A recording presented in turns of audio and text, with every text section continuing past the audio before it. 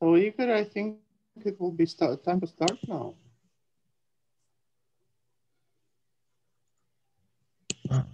I should introduce you. I think so.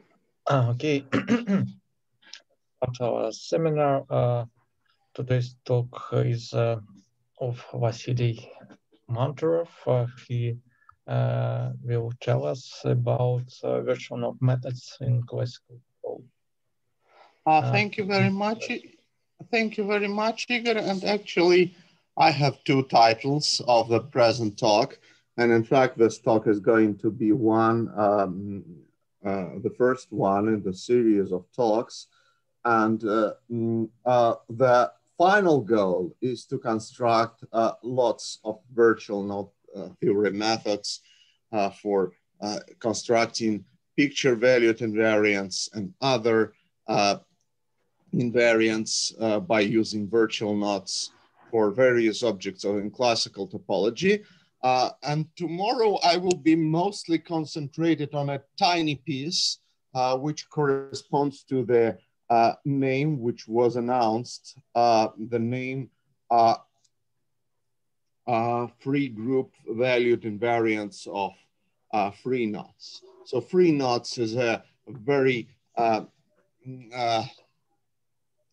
rough simplification of virtual knots, and these objects have invariants valued in pictures. And now I will talk about free groups, because free groups are somehow related to pictures. Nevertheless, I will tell a lot of words about the total framework, how it fits into the general concept of how to construct virtual knot invariants of various objects valued in, say, free knots, which can later turn into free groups or pictures or whatever.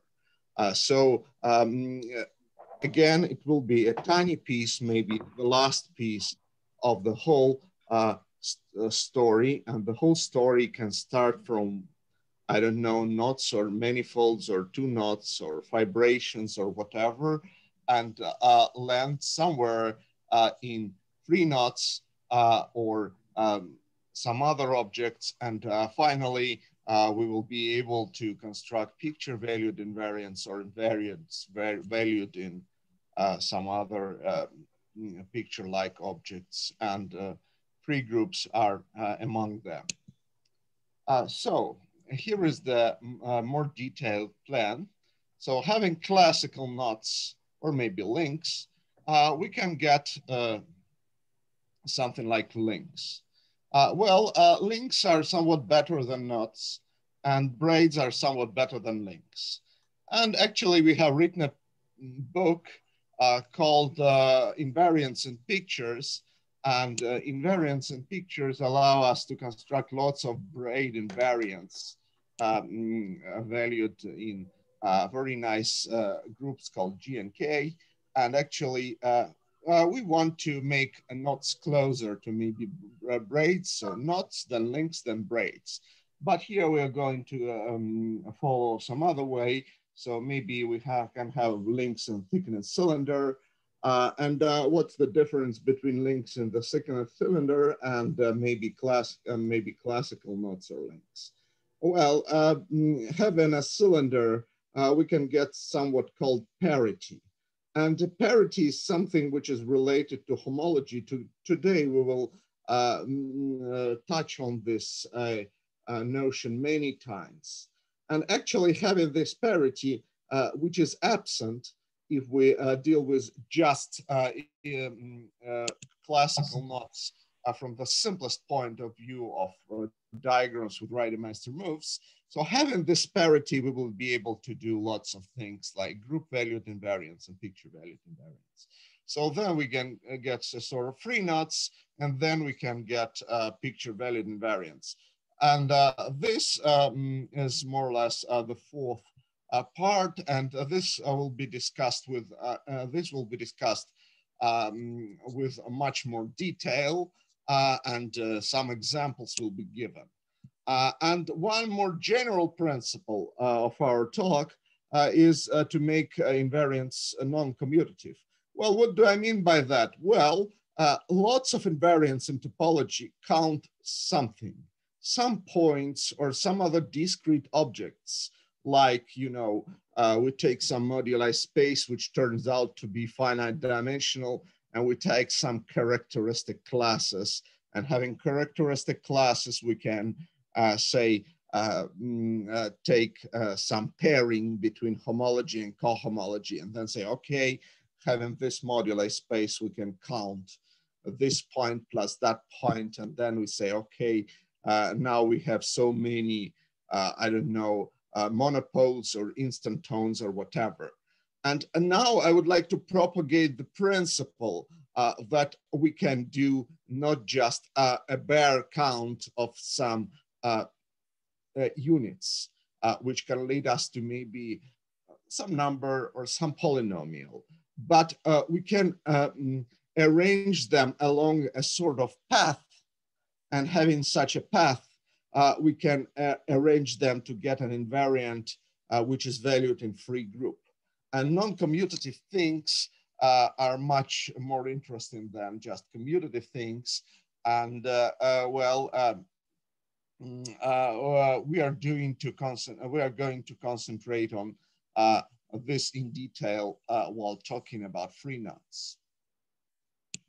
And this work, well, we have discussed it with many people, and I apologize if I didn't mention someone, but of course, the most important is our discussion with Kim Sun-John, who helped me quite a lot even in preparing this talk, not only in discussing various details. And actually, Kim Sun-John's talk just recently, his talk about knots and links in the cylinder are also a part of this framework. Having knots somewhere when we have non-trivial homology or cohomology gives rise to the existence of parity, and having something which is not quite even, or which is homologically non-trivial, we can get to something something similar to free nuts. So having parity, we want some crossings to be even and some crossings to be odd. And actually, having just Z2 homology is often enough to get parity. And the first maybe half of my talk will be devoted to the description of the general picture. And in the second half, I will talk more about the details, what to do with free nuts. Some words about cats. In fact, we want to consider invariants of knots valued in cats. What do I mean by a cat? I mean a sort of knot diagram, or maybe a collection of knot diagrams, or maybe a collection of knot diagrams with coefficients. Well, what do people usually do if they want to construct an invariant? They count something. They count the number of colorings, or if we want to have some categorification, we want to make some dimensions, and we count some dimensions, and sometimes we get torsion groups or something like that. But now I want a diagram of a knot to be valued in a, I want a knot invariant to be valued in a knot diagram. Well, I will mention this several times during this talk, but actually I have lectured about that many times, that in virtual knots, we have lots of evidences how to construct invariants of virtual knots valued in something like linear combinations of pictures. If you are not familiar with virtual knots very much, we can consider just what is called flat knots, which are curves on two surfaces, maybe modular homotopy and stabilization. So having curves on two surfaces, we can say, okay, a curve on such a two surface has a minimal representative. And and here we have a nice picture which gives us some flavor of what's going on. Actually, cats are very similar to free groups, and virtual knots are very similar to free groups. And there will be a general principle that we are going to cite many times, and this principle is if a diagram is complicated enough, then it realizes itself. So how does it go in the case of free groups? Well, having free groups, and actually not only free groups, we can also look at something like Coxeter groups and many other things, which turn out to be to have a very deep connection with GNK groups, with virtual knots, and so on. Well, we have reduced words like that. So this W is a reduced word in A, B, C, D, and their inverses. So we have reduced means locally minimal. And now the statement, or maybe the principle, which has to be realized via different theorems, and again, I refer to the book Invariants and Pictures, the main idea is that locally minimal things should be globally minimal. And globally minimal means that any diagram equivalent to that should contain this diagram inside. So having this word, I beg your pardon, I wrote a W equals W twice, but possibly here we should say W prime. Maybe a W prime is a word equivalent to W, so equal to W in the group, in the free group. So we can just make some cancellation and see that W lives inside. Something similar happens if we do just 1 second Reidemeister move. And looking at these cats, we can consider it as a toy model. So assume we have a locally minimal diagram of a knot. A locally minimal means that there is no chance to make a decreasing Reidemeister move, or even we can ask for some strong locality, meaning that there is no possibility to make a third Reidemeister move. So that if we do the first step, this step should be increasing. So for example, we have this cat, and it wants to pull its tail over his ear. And looking at this diagram, which is represented by a second Reidemeister move, we see that the initial diagram, or actually equivalent to that, can be seen inside the new diagram. So we do just some smoothing as in Kaufman states or Hovanov states, so that the initial diagram lives inside. So that, again, this is an evidence of some locally minimal diagram living inside something. And this works very nicely for virtual knots. And actually, if you revisit maybe curves on surfaces and beautiful works of Haas and Scott, you will see that curves on two surfaces and flat knots have something very similar to that. They have a almost always unique diagram, and this unique diagram, is more or less well-defined and present everywhere. So in some sense, this new thing is a very well forgotten old thing. But now I want to, I pretend to say that it should work everywhere in topology. So locally minimal things should be globally minimal. Of course, you know that in classical knot theory, this doesn't work. For example, we have a culprit knot, and having a culprit knot, which is a diagram of the unknot, we see that there is no chance to make a decreasing move. Nevertheless, this is a diagram of the unknot. So unknot has more than one local minima. Actually, we do not pretend to prove that everything has just one local minimum.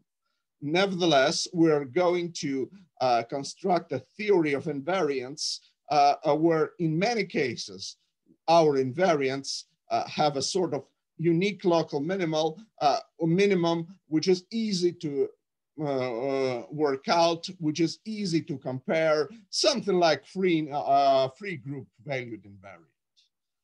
Okay, so let's go further. So again, this is the same principle. A diagram reproduces itself. In fact, well, here I don't give an exact definition what the parity bracket is. So the reason is, so there are many reasons for that. Actually, there are many brackets for now. Some of them come from parity, and some others come from some other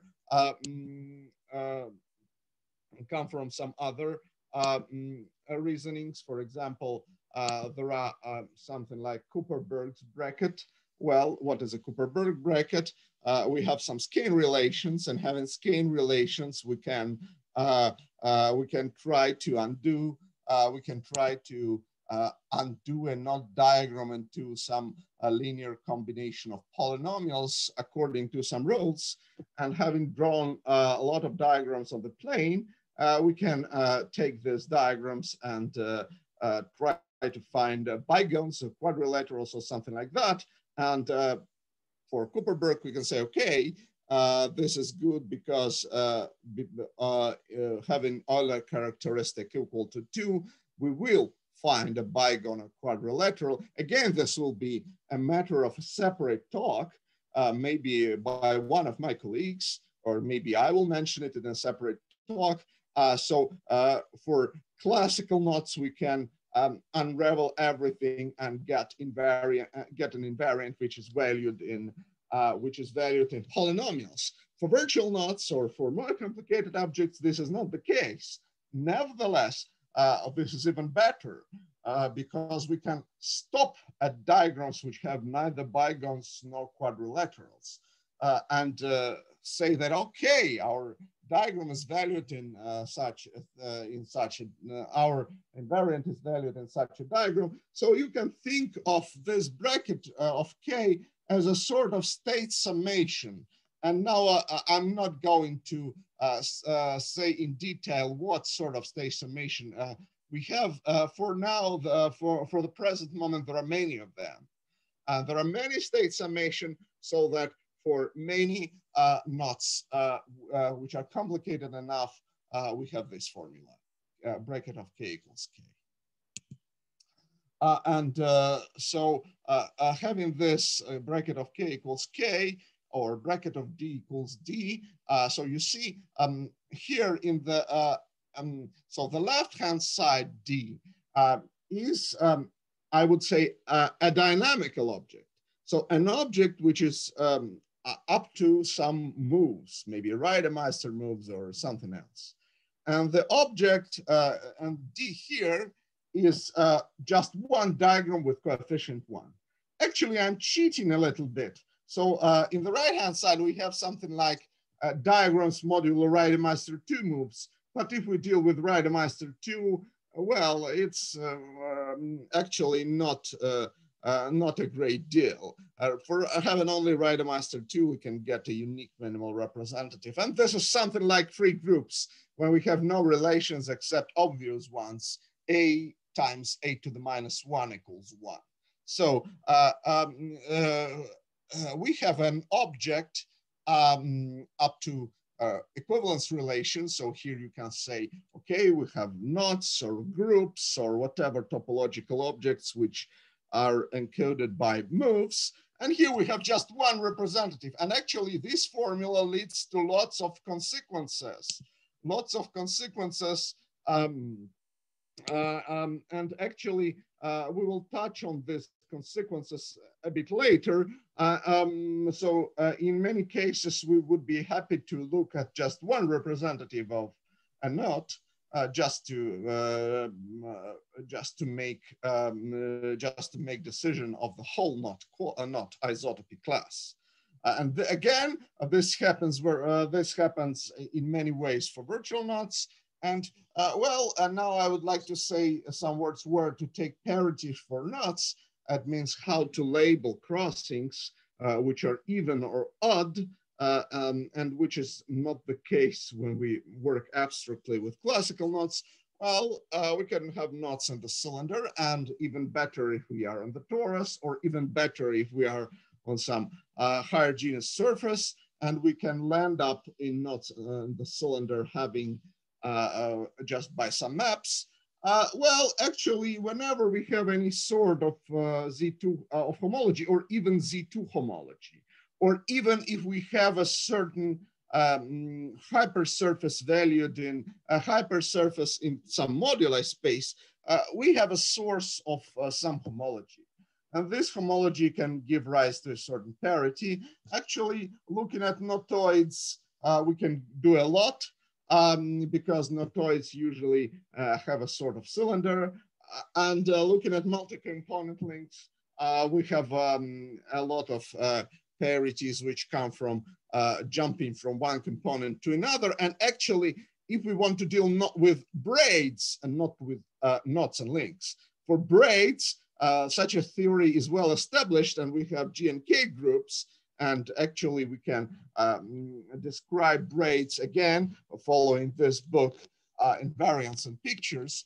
And actually, we have to take some steps from knots, maybe knots, then links, then braids, or maybe you know how to make 3 steps at once from knots to free knots. Well, there should be many ways.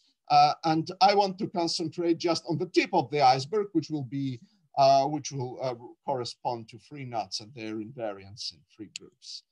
Actually, here are some immediate applications, as I promised. Well, for knots, usually invariants are in favor if they can detect invertibility or mutation. Actually, here we have something which is immediate.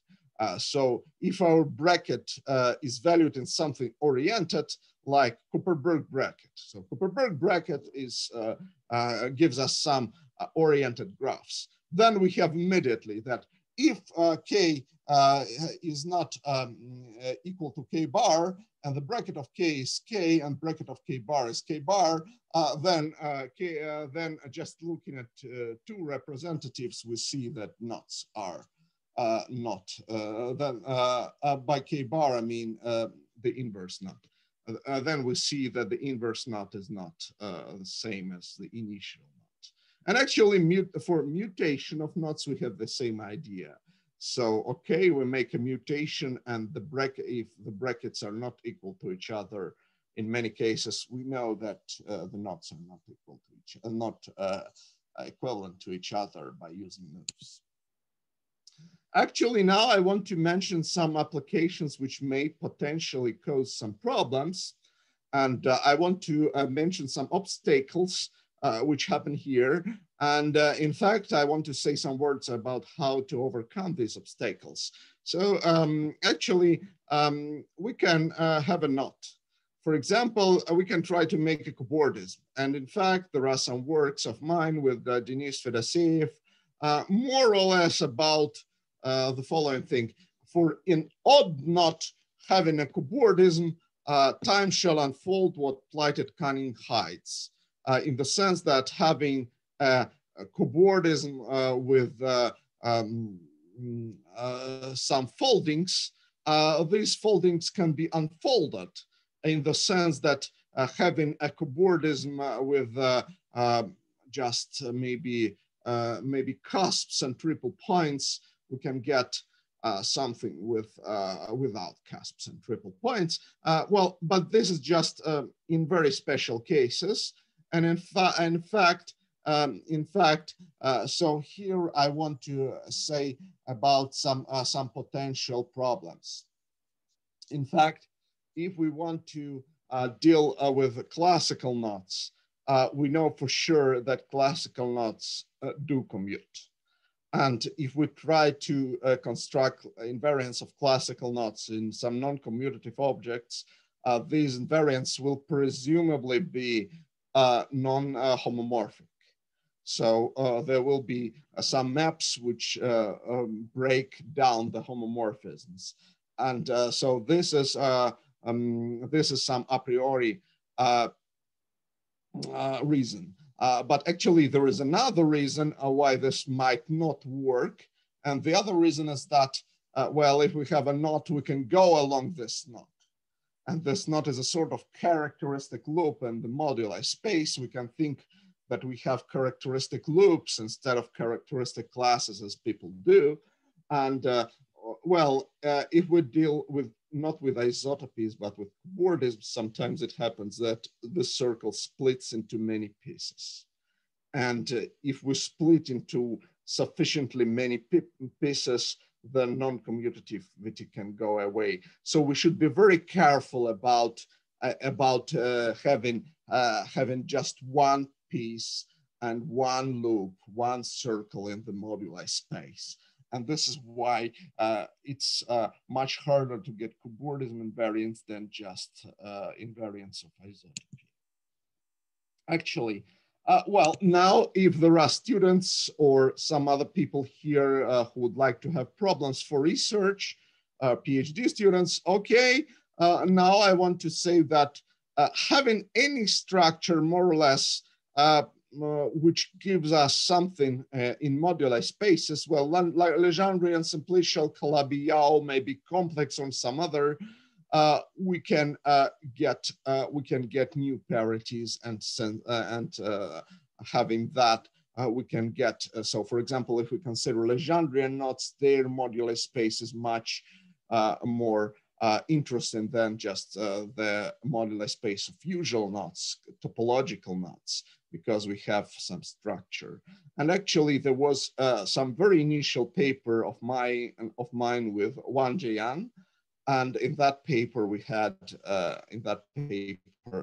we did something for complex structures. So if some people need a project, so this can be a project. And just a couple of words about Kirby theory and free groups. And actually for free groups, for manifolds, you can ask, how can it work? Well, more or less, we can do the following. So if we have circles with some words in some finite alphabet, so we can say, okay, we have a large free groups and generators correspond to some odd objects.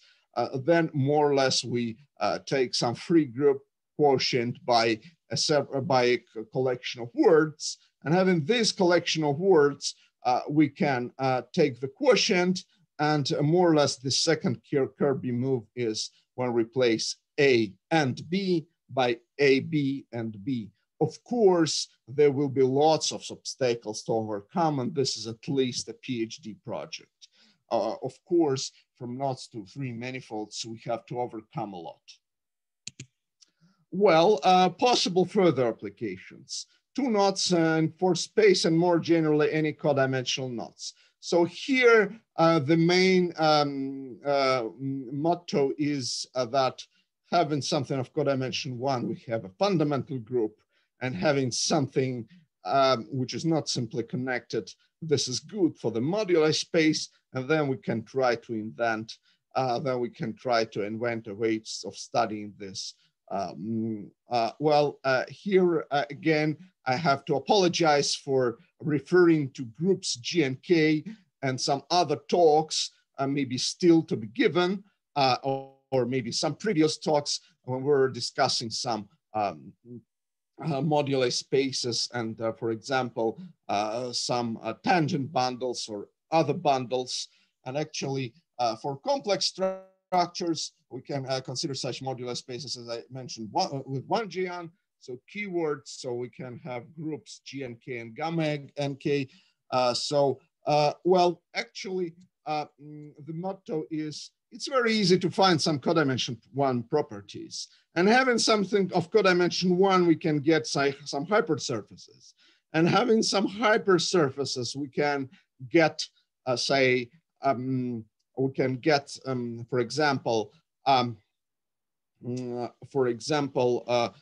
some parity.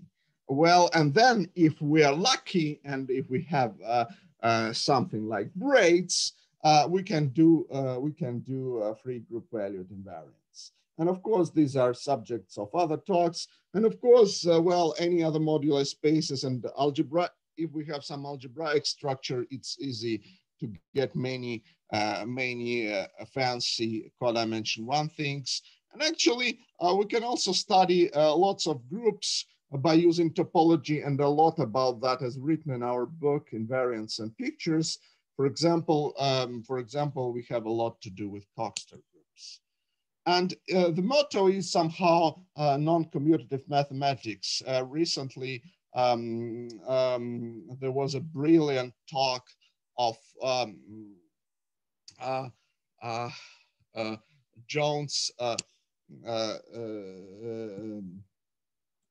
teacher in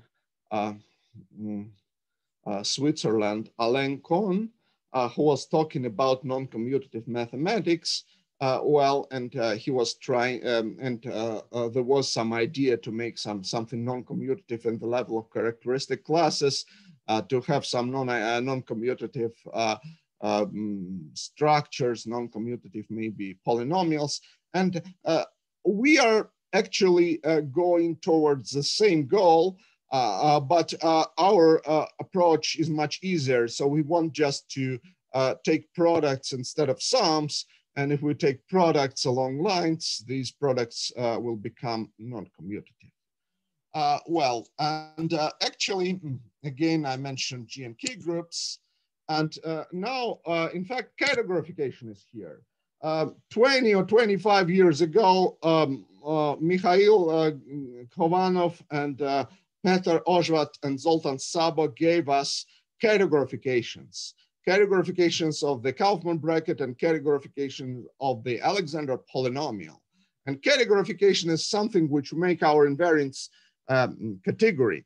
Well, having just a number, it's a bit boring. We can say, okay, we have, say, this knot has an invariant which is equal to 5, and the other knot has an invariant which is equal to 3. But actually, we cannot map 5 to 3, and 5 and 3 are just different numbers. So mostly we can solve only problems like how to distinguish between distinct knots, and not many other problems. But if we want to make our theory functorial, we need something more, for example, homology theory. And there was a very famous joke due to Lou Kaufman that categorification can be thought of something when we associate cats to objects. So we have invariants where we count some cats. And cats may be diagrams of something. And having diagrams of something, well, maybe with coefficients, these diagrams contain much more information than just linear space. Well, 3 is 3 and 5 is 5. And three-dimensional space is a three-dimensional space, and we can map a three-dimensional space to a five-dimensional space. But if we draw one cat and we draw another cat, we can say draw some dynamical system between these two cats, and we can draw some two-dimensional things, and we can get a cinema about cat's life, how cat behaves in a usual type space. And as Professor Kohn said, non-commutativity appears when we have not only space but also time, and when events cannot be repeated. Actually, non-commutativity appears when we have cats. And just believe me that cats can be converted into some things like homology, or maybe gradings or something like that. So we can, out of cats, we can do a lot. Again, so maybe after half an hour, we are still discussing some further applications. Well, again, this is something about a parity bracket when we take some linear combination of something. Again, we mentioned some locally minimal objects which turn out to be globally minimal under some circumstances. Actually, we have sometimes possibilities to get cobordism invariants. And actually, one more thing which has to be mentioned here, which is a very conceptual issue, is that virtual knots behave like links. So having a virtual knot diagram, we can think that it has a natural parity projection and natural parity covering. So some odd crossing can behave like crossings between different components. And this says that knots behave like links. And this is this is very good news. And actually, there are some steps towards saying that knots behave like braids. Well, this is much more complicated, and this is still not unfinished because there are some other issues to overcome. And actually, well, parity appears whenever we have something like Z2 homology. And now I want to say that free knots are similar to free groups. And now maybe I forgot to give a very initial definition, the definition of the free knots. But we can consider free knot as follows. So so what are classical knots? So classical knots are just planar Gauss diagrams, modular Reidemeister moves, which do not affect planarity. So we have planar modular Reidemeister moves. So if we have any Gauss diagrams, modular any Reidemeister moves, we get say virtual knots, and this is maybe one of the initial definition of virtual knots. But you see, diagrams, say diagrams of the trefoil or diagrams of any other knot have something like signs and arrows, where signs is responsible for the local right number of crossing, and arrows are responsible for who is over, who is under. This means that any arrow has 2 bits of additional information. And free knots are just on side. So free knots are just pure Gauss diagrams without any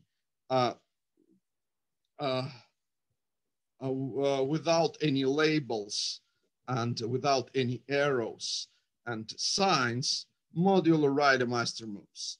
And actually, here I have to give credit to Vladimir Georgievich Turaev, who first invented free knots under the name of homotopy classes of Gauss words. So he was looking at these free knots as some object represented by words. So I hope you can see this sheet of paper with which is an addition to my slides. So here is this sheet of paper.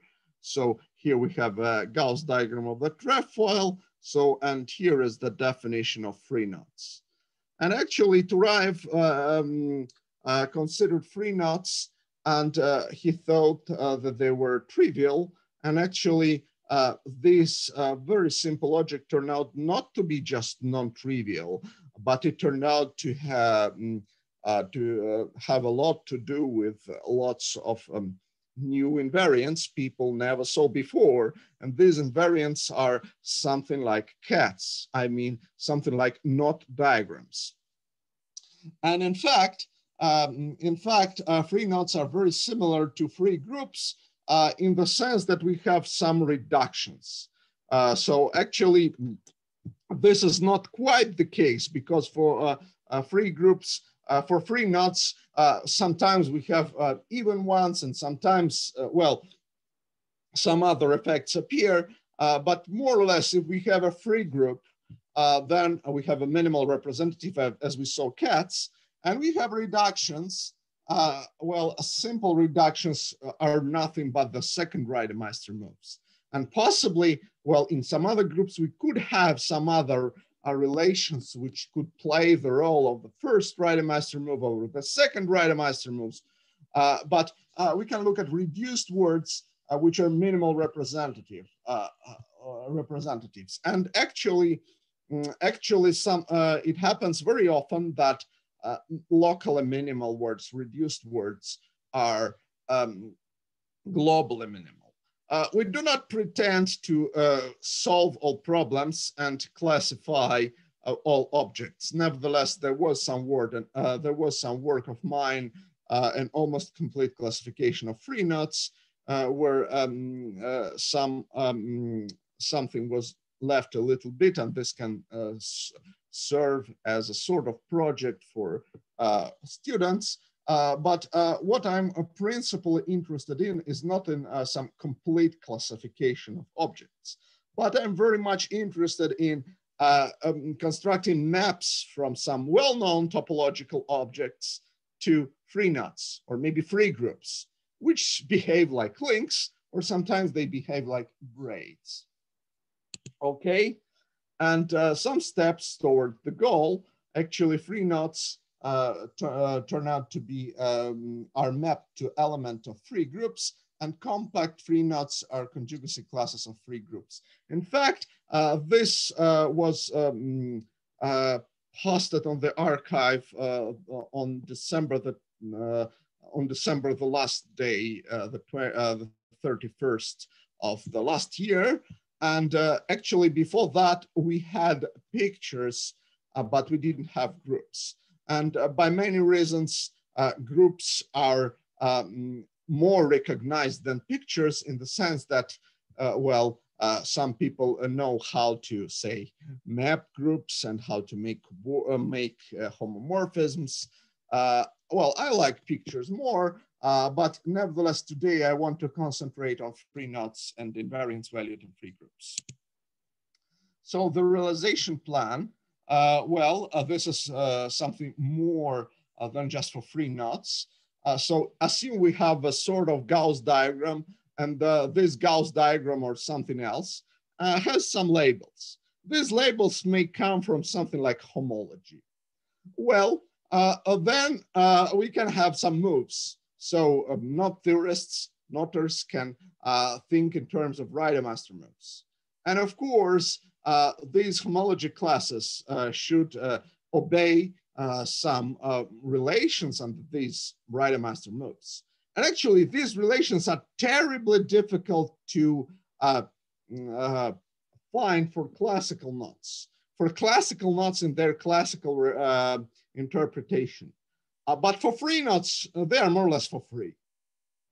And then having something like labels. So here we have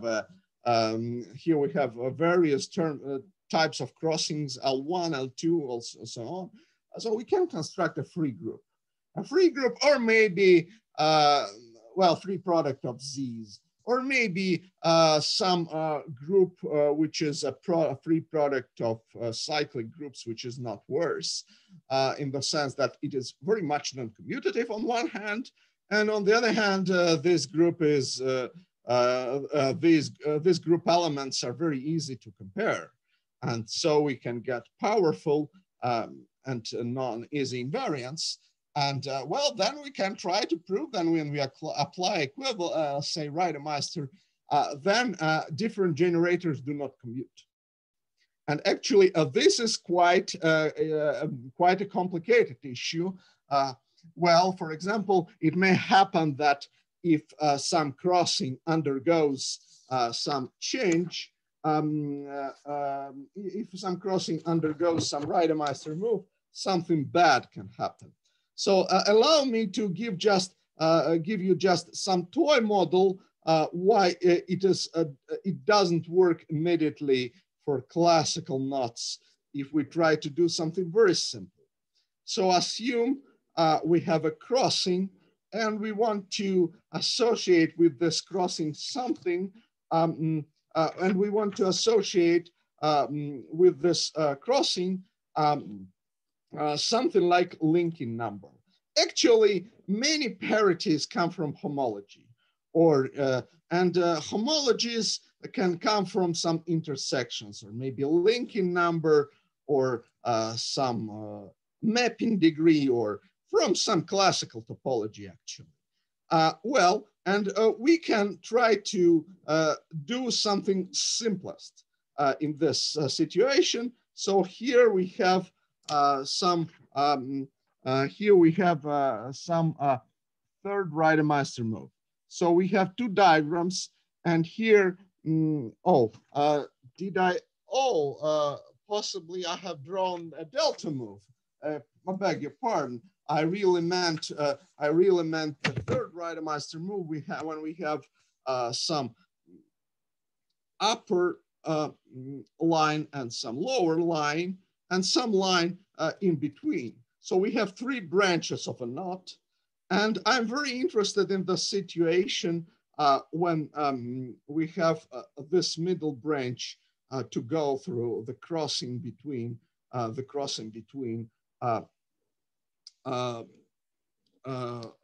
upper line and the lower line. So here is this third Reidemeister move. I apologize for a small mistake in the previous picture. Here is the third Reidemeister move. So what is good? What can we try to do, and what is bad? So if we look at this thing, we can say, okay, we have this crossing, and assume this is a knot or a link. Then we can, okay, if this is a knot, we can take the two ears which appear when we take the right half on this crossing and the left half of this crossing. So if we undo it, if we smooth it like that, we get something like two components of a link. We can take their linking number, for example, and we take the parity of this linking number. This turns out to be this looks like a very good candidate for some parity. But the problem is when some red line goes in between the upmost crossing and the upper line and the lower line, this quantity changes by 1. So we can say, okay, this linking number changes by 1, and if we are dealing with a parity and something changes by 1, so something becomes hopeless. And actually, this is not hopeless because we can deal with other projections of knots. And this is why I mentioned knots in the cylinder. And actually, a lot has been written about that in the book Invariants and Pictures. So when we look at knots from different points of view, for example, when we project them not just to the plane, but we project to some more interesting surface like a cylinder, or then we can extract such good things like parities or maybe labels. So crossings can be labeled.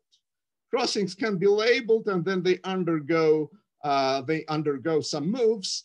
And if we are happy, we can get something like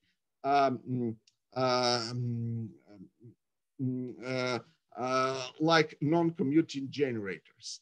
But here you see it's again a complicated thing, because if we have two crossings and say one crossing is labeled by A and the other crossing is labeled by B, and they undergo say some third Reidemeister move, and even if we are happy and A stays A and B stays B, then we get a relation of the form AB equals BA. And this is not what we wanted, because we wanted just the opposite. We wanted to construct some non-commutative geometry, and non-commutative where generators do not commute with each other. Actually, a lot is done for braids, and you can read about that in our book or in our paper on the archive, which can be easily distributed. Our book with Denis Fedoseev, Kim Sanjon, and Igor Nikonov. But actually, now just working with free knots, I will try to show you how we can make things to be non-commutative and give rise to free groups. Okay, this is actually the only relation we like. And we actually do not like relations like, say, AJ equals 1. And actually, the relation AJ equals 1, when some generator equals 1, this is possibly the main source of all problems in constructing complicated invariants in one term for knots. Say, if we want to construct an invariant of links, it's simpler than knots.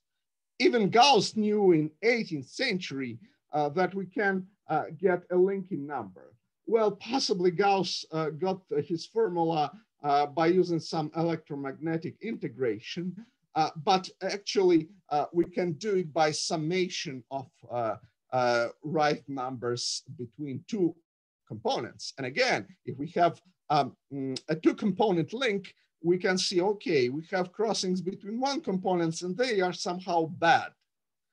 And we have crossing between different components, mixed one, and they are much better. Why are they better? Well, they are better because they do not cancel just at once as the first Reidemeister move. And talking in the language of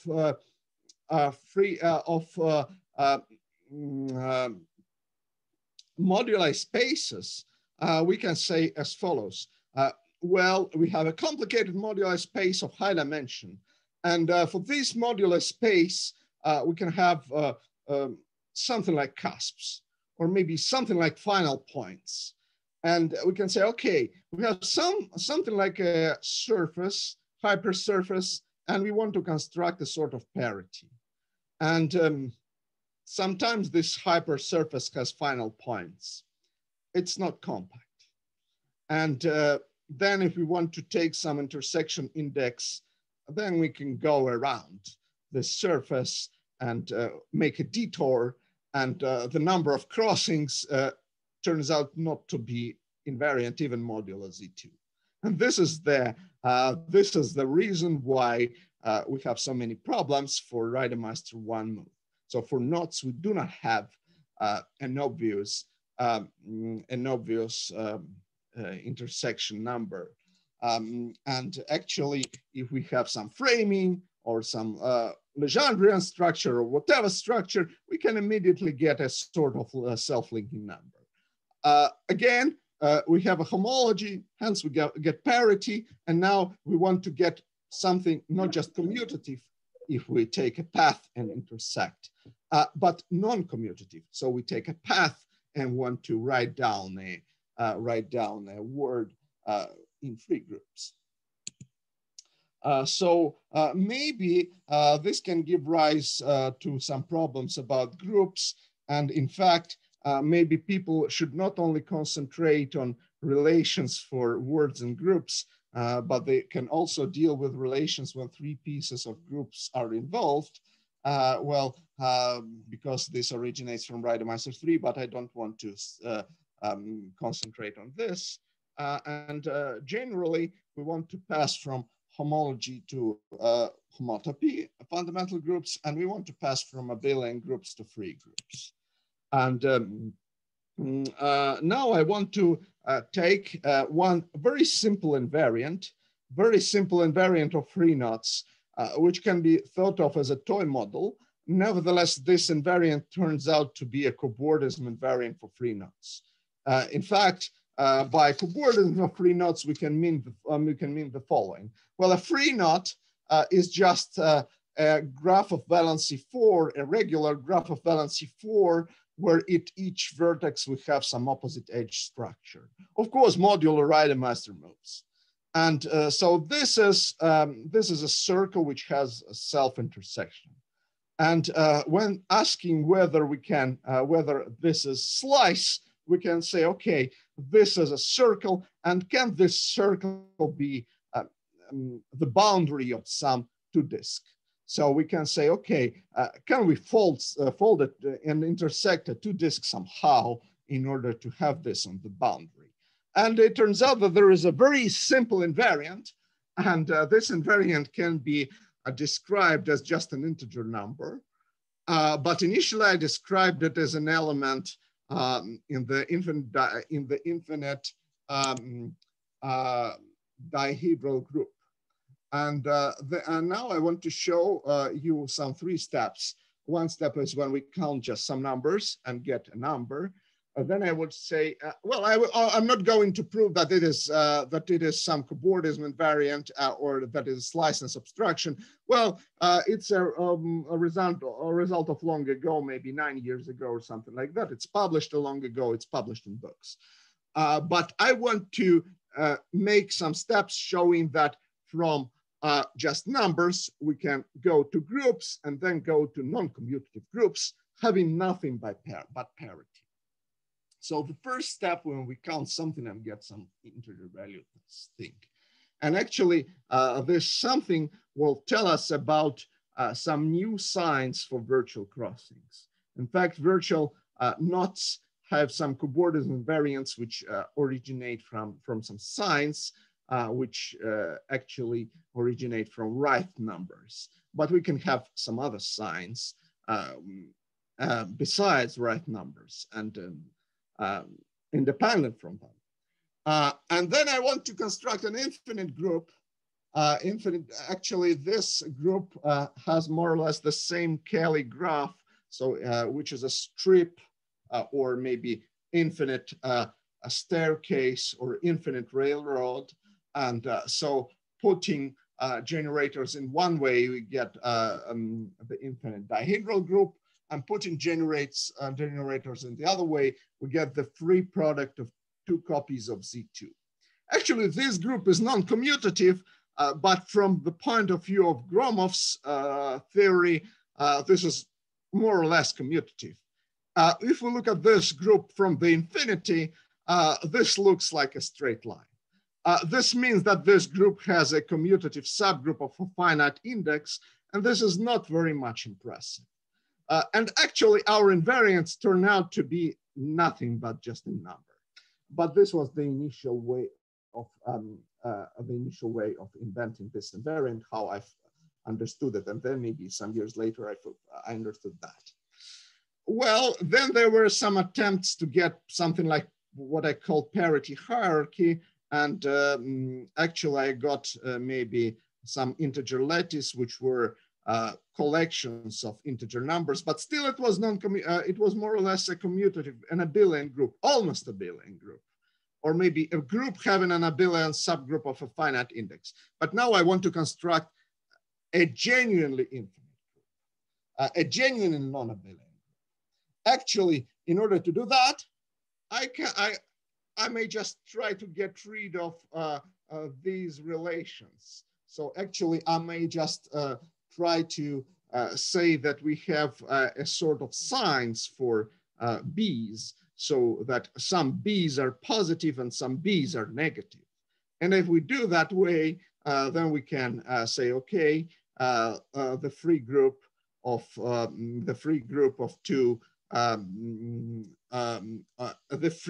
two Z's is genuinely non-commutative group, which contains the free product of 3 elements or 5 elements or infinitely many elements. So the free product of 2 Z's is a very powerful group. And actually here we have not just B, but we also have A. So the third step will be genuinely much more complicated. So allow me to start going into the detail. So assume we have a diagram, a Gauss diagram. So we say that 2 chords intersect, but for me, it's better to say that 2 chords are linked, because formally 2 chords are just chords on the graph, and formally as edges of the graph, they have no intersection. They are linked if their endpoints alternate. And actually, sometimes we can say that 2 chords are linked if they're, and then their intersection is 1 in Z2, or sometimes we say that it's 0 in Z2 if they're not linked.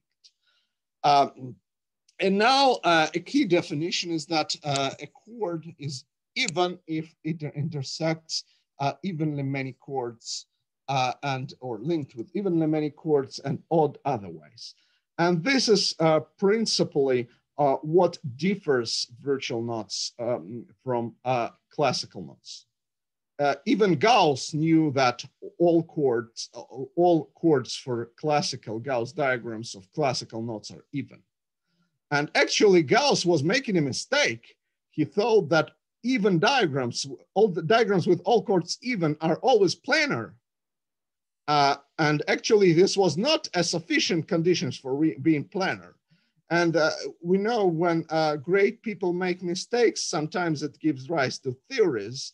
And actually, as far to the best of my knowledge, the first sufficient condition for a Gauss diagram to realize something on the plane was due to Max Dehn. And maybe the whole 20th century turned out to be a century of rediscovering old criteria and finding new criteria, and some of criteria was found by myself in the beginning of this century. And actually, this says that parity theory does not work for classical diagrams immediately. Actually, we have to invent some new parity. But if we look just at Reidemeister moves, we can see that parity satisfies some nice axioms, and these axioms go as follows.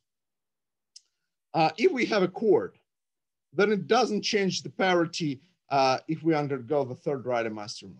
This means that it switches incidences with two chords. So it switches this is parity twice. So the parity remains as it was. Well, if two chords are canceled by a Reidemeister move, then they are adjacent, so they have the same parity. And the chord participating in the Reidemeister 1 move is even. Well, because it intersects nothing. And also the number of odd chords of a Gauss diagram is even, well, because just the number of odd valent vertices of a graph is even. We have an intersection graph. Well, and now I want to make further distinction between chords of between odd chords, and I want to make odd chords of the first type and odd chords of the second type. Oh, excuse me, here I wrote sort, not type. Well, I beg your pardon here, and second type. So, okay, the first type, if both chords are in odd positions and the chord is linked with evenly many chords. So this is the first type. With evenly many even chords. Maybe this can seem to you a bit complicated. So otherwise we say that it is second type. Now I want to associate a sort of word with a diagram, and this word to be associated, will be a word in 3 letters. Actually, these three letters will be A or B prime. In fact, the idea will be A are red chords, B and B prime are chords of 2 types. And in fact, somehow we can count chords of B and count chords of B prime and subtract somehow one sort of chords from another sort. And this will turn out to be an invariant. So just a bit later, I will give you this invariant. So we can count 2 quantities. And these 2 quantities will turn out to be an invariant of a diagram. And moreover, it will turn out to be an invariant of cobordisms or free knots. So if we have some free knot, some 2 free knots spanned by a cylinder between them, then these numbers will be equal, maybe up to psi. So red things are even and black things are odd, and we can look at the positions of the beginning of the chord. It can be odd. And why do I mean that we take 2 things, 2 bits of information, the beginning and the fact how many chords is intersected with this one? Well, the idea is as follows. If a chord undergoes the third Reidemeister move, and this chord is odd, then we can look at this third Reidemeister move. And for the third Reidemeister move with a one chord odd, the number of odd chords participating in this third Reidemeister move is even. And even this means 2, because we can have either 2 or 0. So we have one odd chord, and it toggles its adjacencies with an even chord and with an odd chord. So it changes its adjacencies with an even. So if we just take adjacencies, then the type will be switched. But this odd chord will switch its initial point and the final point. So for example, if we look at this chord, which is the chord 1, 3, with both endpoints odd, then if it undergoes some Reidemeister 3 moves, well, it can have initial and final points at even positions, but at the expense of changing adjacencies with oddly many odd chords or oddly many even chords, never mind. And in fact, so we can count this number of chords. So initially this count was multiplied by 2, and now we can have this theorem, and this theorem can be checked by Reidemeister moves step by step.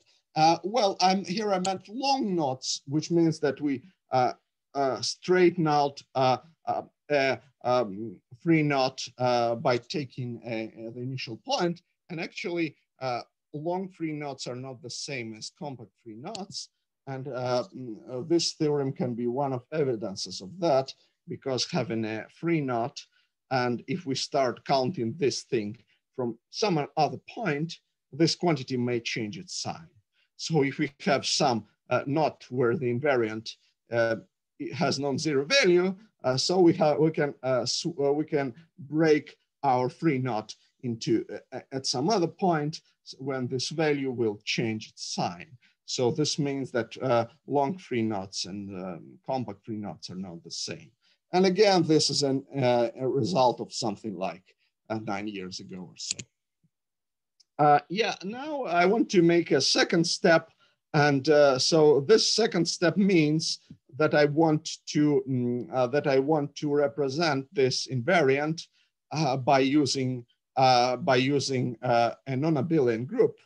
And here downstairs you have a Kelly graph of the group in question. So possibly I can make some magnification of this group. So here is the Kelly graph, and you see that this is the infinite staircase or infinite railroad.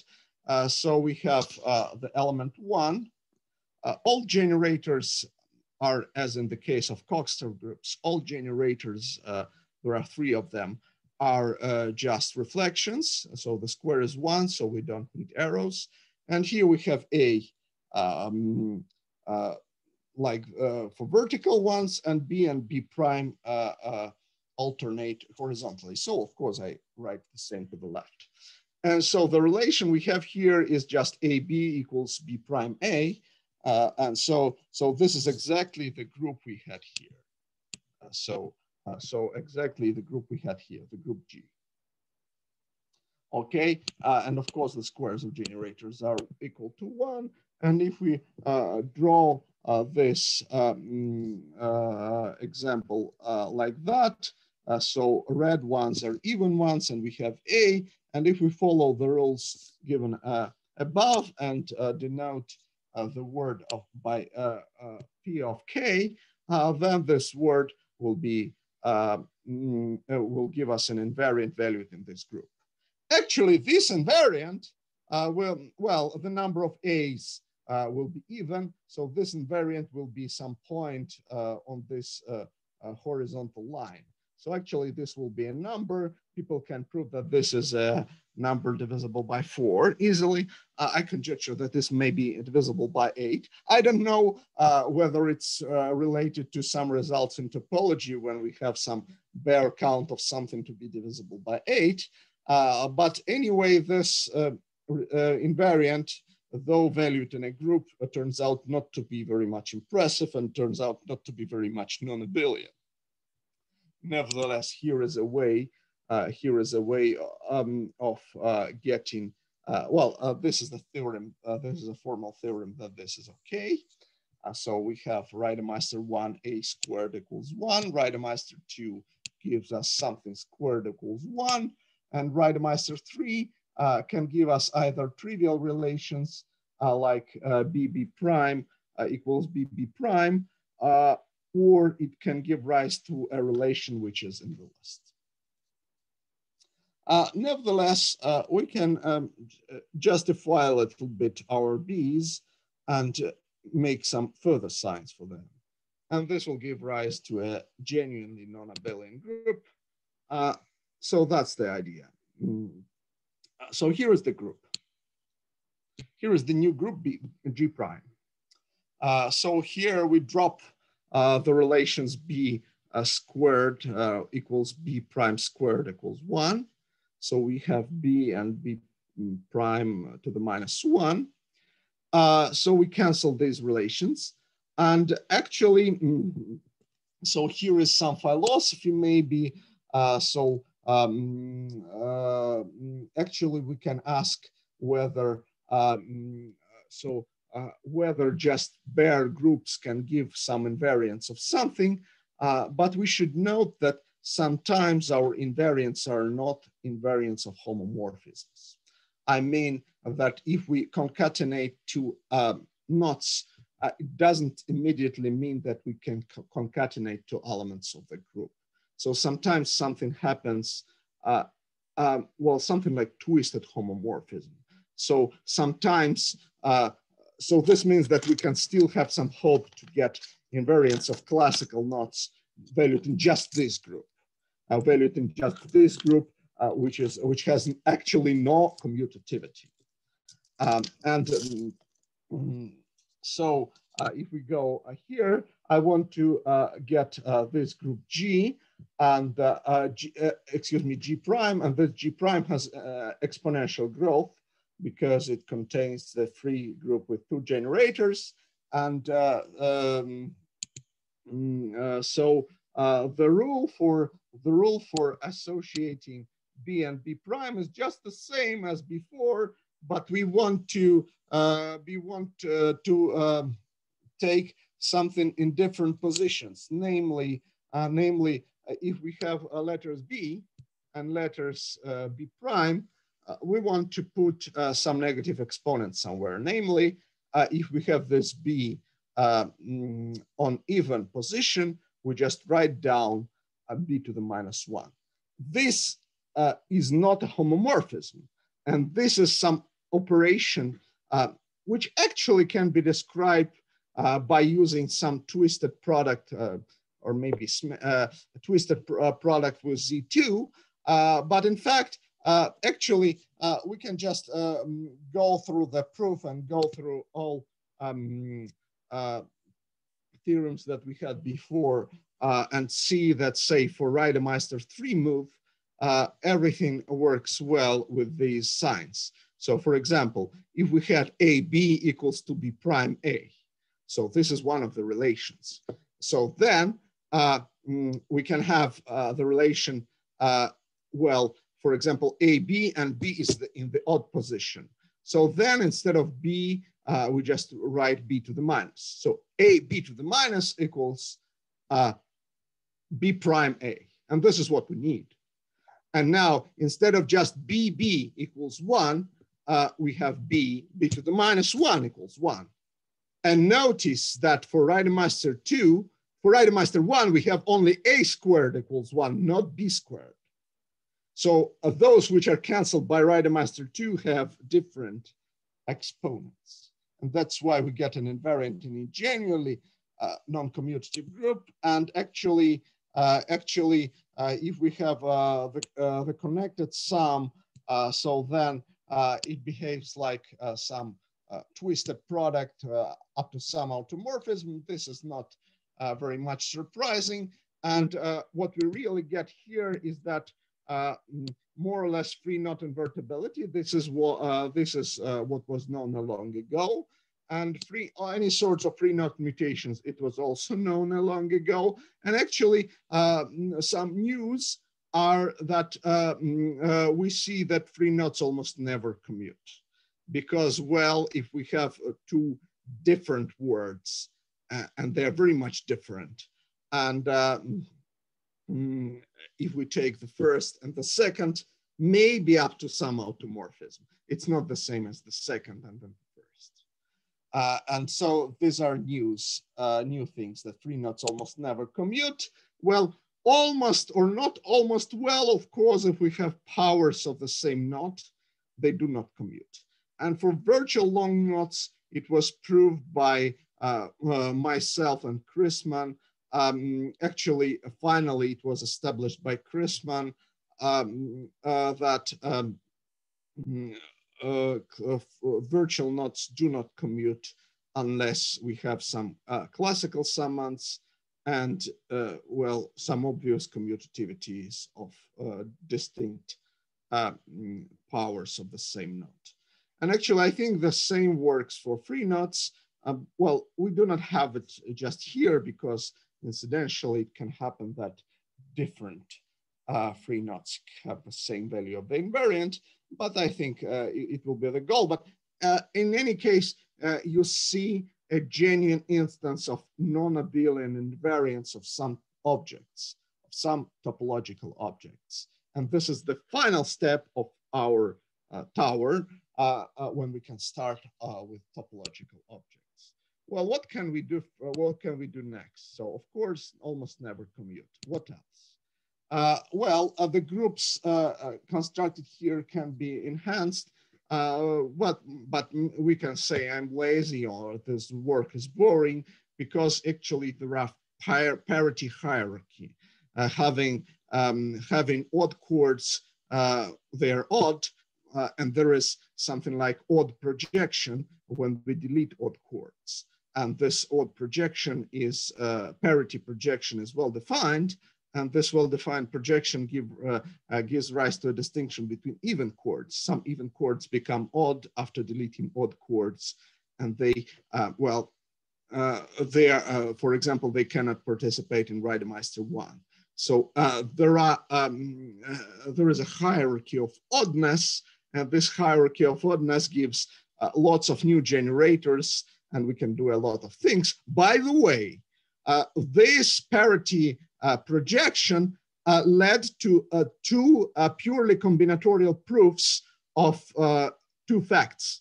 Classical knots embed into virtual knots, and classical links embed into virtual links. Oh, no, not links, groups, excuse me, or braids, pardon me.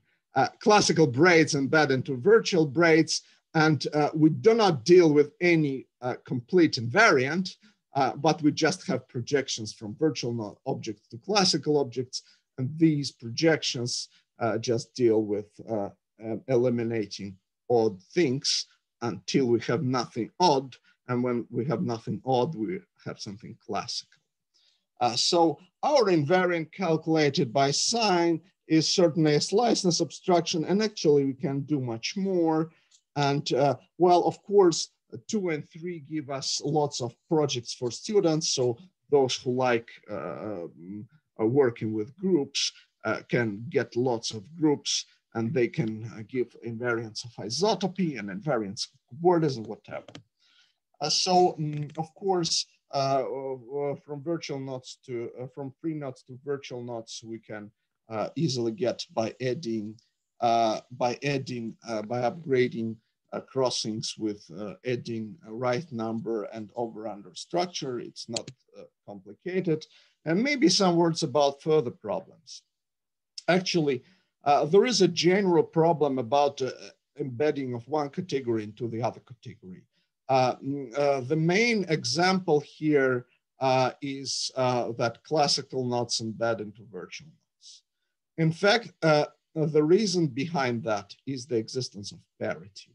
So more or less, from the naive point of view, classicals have no parity. And from the naive point of view, there is a projection. There is a parity projection, and which allows us to get invariance. Actually, it has more consequences. It has more consequences of, say, cobordism, virtual cobordism genus of classical knots cannot be smaller than classical cobordism genus. But actually, we can philosophically think like that. That parity is the existence of some homology, and some homology means some non-planarity, some impossibility to draw something on the plane. So more or less, if we have some categories, maybe of graphs and non-planar graphs, so some easy objects should embed into more complicated objects, because there should be a projection from more complicated ones to easy ones by just removing parity by some parity projection. So parity is a sort of planarity. So again, revisit and revisit and revisit. We did it with Gauss diagrams, and we have something like chords, and we can eliminate chords which are odd from some parity, not necessarily Gaussian parity, but some other parity. And so this projection lends to some classical objects because the number of chords is finite. So having something finite, we cannot project infinitely many times. And if there is no parity, then it's a classical one. Well, so here I want to give some advertising of a brilliant work by Torbar Natan, Zsuzsanna Dancho, and Roland van der Veen. So actually, they use some work with objects like which have early over and early under. And my problem here, is there any projection from tangles to braids? Well, the problem is as follows. Assume we have whatever tangles with ends on the top and ends on the bottom. Can we straighten them in order to have some order of crossings? So here we have to get rid of something like called Escher waterfalls, and actually the absence of Escher waterfalls gives rise to a way of detecting lots of objects like classical braids and virtual braids. And here I would like to refer to Barnatan because I'm not going to spend time to that. I don't have time actually. And here is the list of references. Here is the work of Barnatan. So here is my work with Chrisman, where we took some homology from fibered links. So having a fibered links, we can exchange one component for getting homology, and we'll get lots of invariants, which can be constructed in a way of parity. So this work with Fedoseev is about cobordism, so that a cobordism with foldings give rise to cobordism without foldings. So it's a work of Gibson, who found that free knots are non-trivial maybe 1 week after I did it. So actually there was a book about parity, maybe some 6 years ago. This is the work of Liu when he constructed self-linking by looking at odd crossings. And actually it was Liu who first found that we should look at odd crossings. And in this case, virtual knots behave like classical links, and odd crossings behave like mixed crossings. And but that time people did not think about free group invariant and picture valued invariant.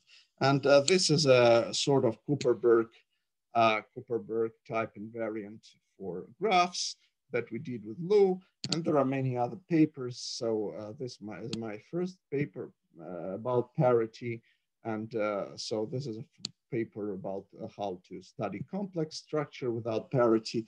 We can enhance Chobanov homology by using parity. And here is the book. Here is the book about getting invariants valued in pictures.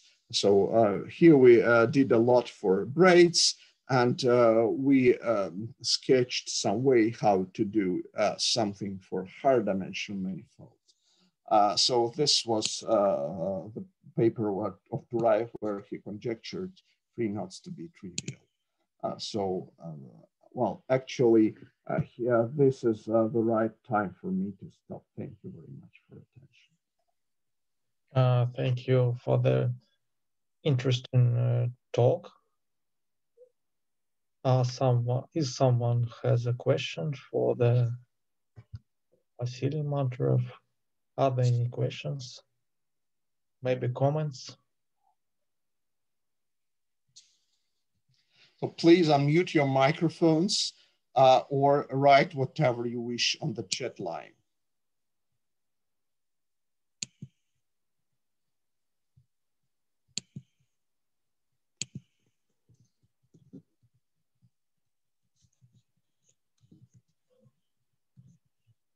So if there is no questions, let us thank the speaker for the very interesting talk. Thank you. Thank you. So thank you very much for coming.